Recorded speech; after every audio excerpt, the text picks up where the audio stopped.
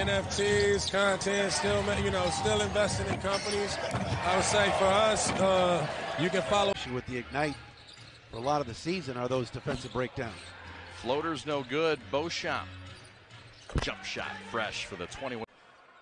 He's got 9 points in the game, Harrison. And you mentioned how, oh, wow, what a steal by League Ignite in their second season. 8 to shoot. Jaden Springer. He turns it over.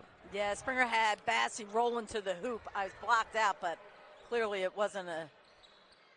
Reed denies Bo. I mentioned how he's in double figures for the first time in 8 games. The last time he scored double figures, it was his season high 18, and he had 14 boards against Santa Cruz.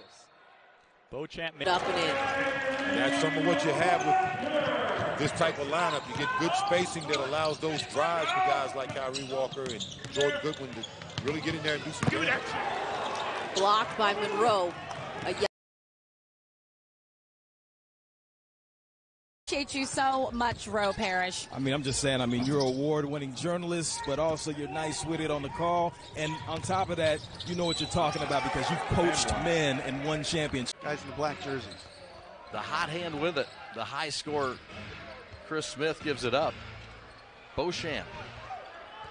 1-on-2, and he still makes it. That former Blue Coat head coach Rod Baker. Rod Baker was honored with a jersey before the game, the first coach in franchise history. How about the quick step of Daniels? Beauchamp. Weapon.